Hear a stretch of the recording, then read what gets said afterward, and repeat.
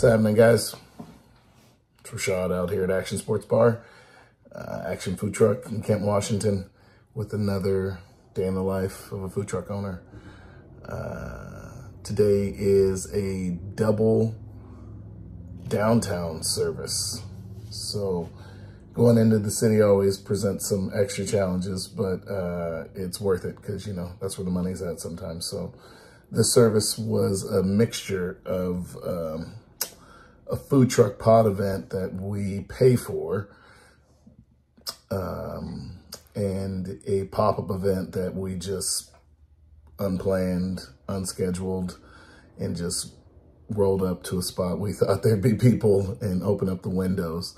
A little guerrilla food trucking too. So this was it's like this sometimes. Usually we were chasing a sales goal. It was the end of the month and we needed about 1,500 to hit our sales goal, which seemed to be going to work out perfect because the event that we were doing typically is about a $1,500 average for us.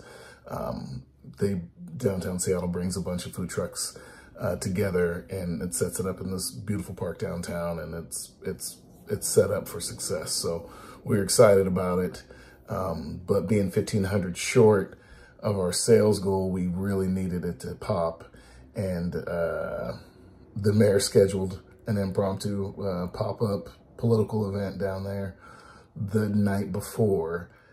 And so then that screwed up our start time, which then screwed up our start of the event. We lost out on the first hour and a half. And so instead of it being a $1,500 event, it was more like a $700 event. And we wanted to hit that goal for the month. So we were like, we're already down here, traffic's bad, so let's just go pop up at another spot. So it was dope. And I guess that would kind of lead to what I would say my pro tip is for this video. And that is be aggressive towards your goals as an operator. You're definitely not going to hit them by sitting back. It's just not going to happen.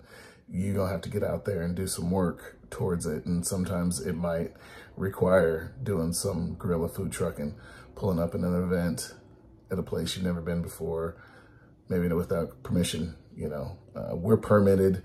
We're licensed in the city, in the county. We are always have a standard of professionalism. So, you know, we're a food service establishment, and we're always going to do that right. But yeah, you know, if I need $500 to hit a goal for the month and I have some hours in the day, how about you want to hit the goal, you know? So that's my pro tip, man, is be aggressive. Be aggressive, you know, because that definitely plays in this game. And, you know, the moral of the story is we did hit our sales goal for the month, which is great for the whole team because we all bonus and we all were able to really have a successful month building the brand. And, you know, that's what we're trying to do. Months put together, months and months of consecutive growth in the brand. So anyways, downtown double service, Westlake and Magnuson Park in Seattle. Hope you all enjoy. We'll see you on the next one.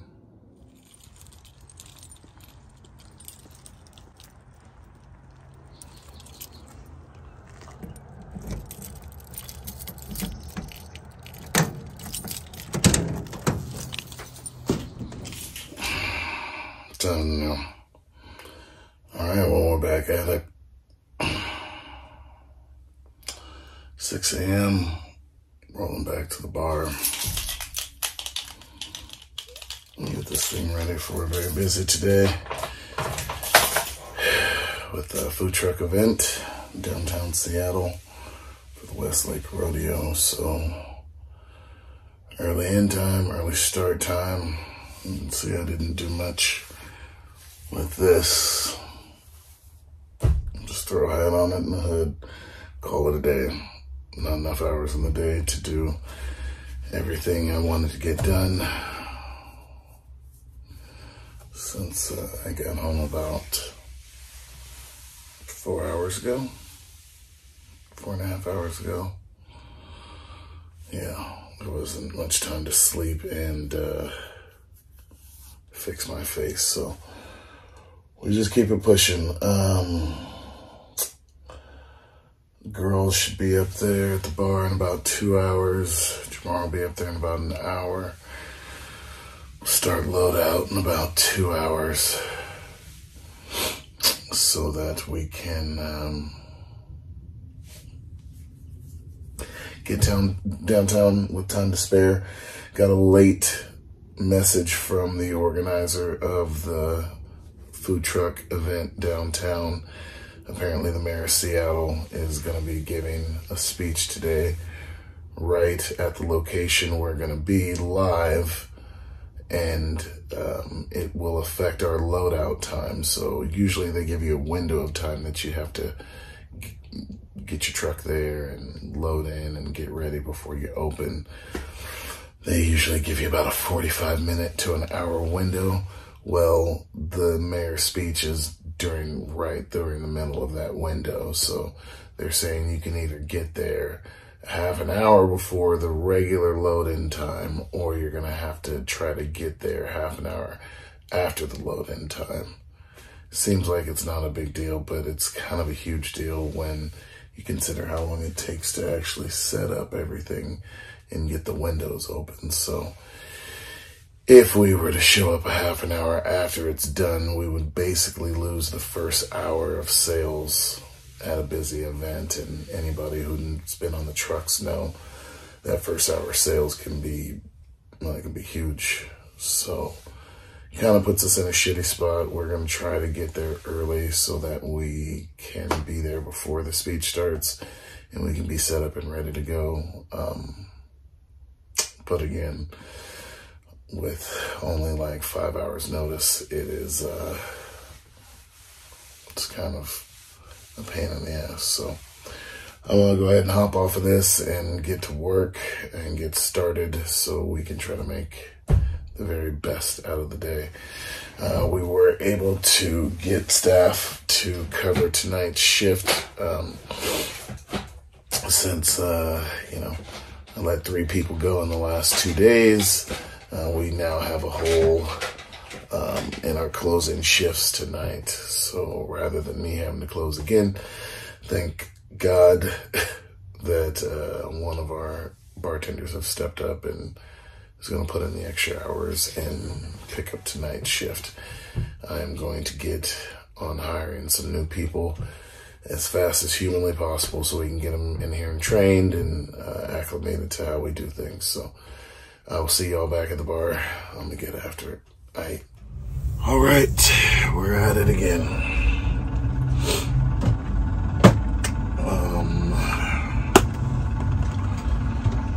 At the bar, rocking and rolling. Already into our start of our load in for the food truck. Hit downtown. Jamar got here early, which is great because we're going to need every minute we can get this morning. We are going to do it a little different than we normally do because we want to make sure we're there before the mayor starts his speech and that we're not losing that first hour of sales. We're going to just load up cold, with the exception of a few items we're going to bring up to temperature. And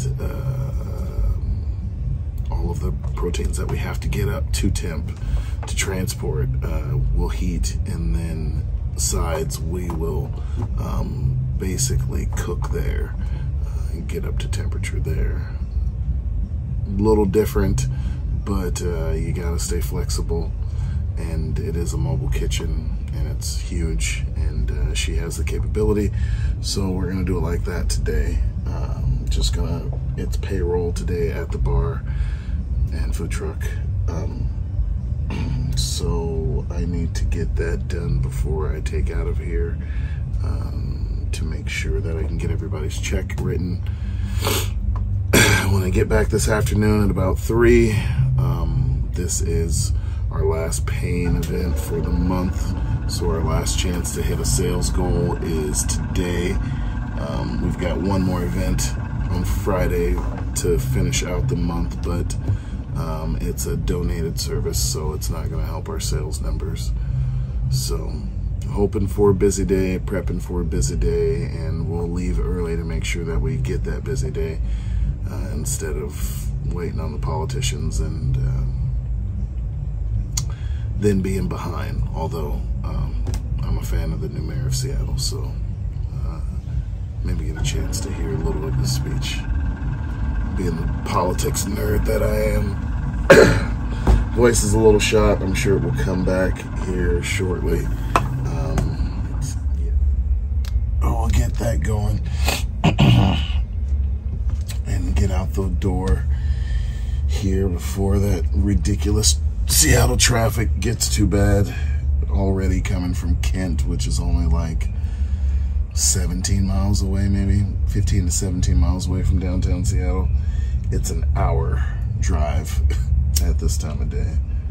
So that Seattle traffic is some real bullshit. Even driving in the carpool lane with my co-pilot, it's still we're still looking at an hour. So we need to be out of here. Really, we need to be out of here at 8:45, just to make sure that we can start that load in early. All right, so we're downtown Westlake. Took us forever to get down here. Traffic was shit today. The mayor, I don't know if you can tell, behind us we got the mayor and all the politicians putting together a little thing over here in Westlake, which normally would be dope. It would help us out, but it's kind of screwing us over right now because his rally is happening right where we would normally shut up. So right now they got us tucked in the corner with a couple of the other trucks, but we don't want to stay here because this is a shitty place to sell when you're down here. So we're going to do a little bit of waiting for the mayor to do his thing, and then hopefully we'll be able to bop over to the other side and sell some things. But let me give you guys a little shot of what we got going on here. Right here at Westlake Park, in the heart of downtown, so it must be a place where, again, we can come together and share experiences together. Our downtown activation plan, quite candidly, is real stuff, real energy. Now, if you want to go a little deeper, just so you know, we've met with the press before to go a little deeper, a little granular, but our plan is on downtownisyou.com. Downtownisyou.com. Check it out, and quite frankly, these ideas that we're generating, these ideas that you will see, they come from you as well. They come from civic leaders, philanthropic leaders, residents, advocates. Dare I say activists? We listen to everybody. So next I want you to hear from Markham McIntyre, our Director of Office of Economic Development, because Markham's team, they're very, very smart, number one, but number two, they're very committed and they listen. And so I sort of gave you some highlights of what we're trying to do, but I want to introduce Markham McIntyre. Now I got to forewarn, come here, Markham. Markham's not used to talking over this kind of stuff, so let's feel him out. His legs look pretty strong. He's athletic. I worked out with this guy. I can't keep up with him. Markham McIntyre. Thank you, Mayor. And thanks, Mayor, for being so bullish on downtown and making this a priority. I'm Markham McIntyre. I'm the Director of the Office of Economic Development here at the City of Seattle. And we're accessible for new entrepreneurs, BIPOC entrepreneurs, for women entrepreneurs, to help shape the future of Seattle economy. So political rally pushes everybody else to the corners. You see we back here. One of the other trucks is back here. Saw another truck circling the parking lot, trying to see what's going on. We ain't staying back in the shade. They pushed everybody back here. Got the musician in the corner. She's supposed to be up on stage. We supposed to be right there next to the stage selling.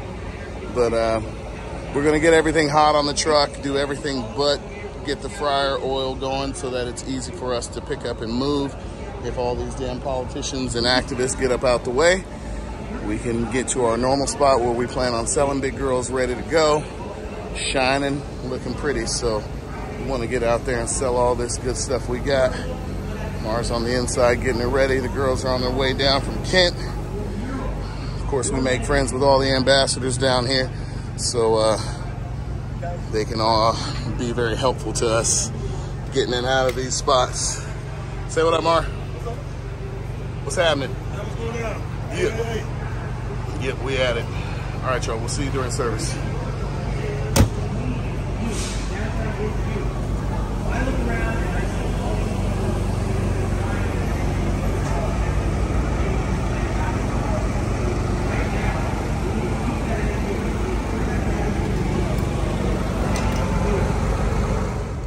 Well, thanks to the mayor's press conference today and his little rally downtown, we lost an hour and a half of service time, but we made the most out of it.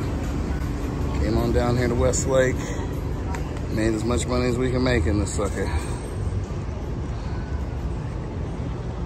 I got love for the mayor too, by the way. Not hating on you, mayor. Good work, but you know, could have maybe done it on another day.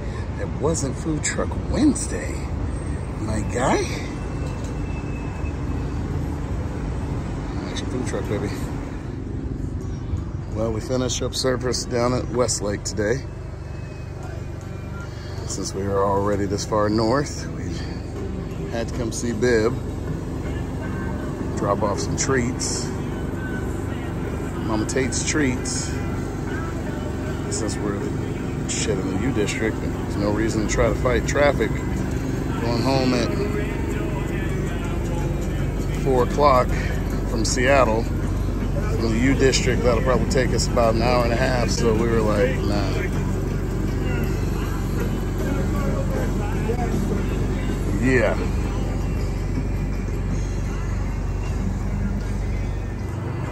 Way up north past Seattle, U district area. Not going over to UW, no. We're out here at Magnuson Park,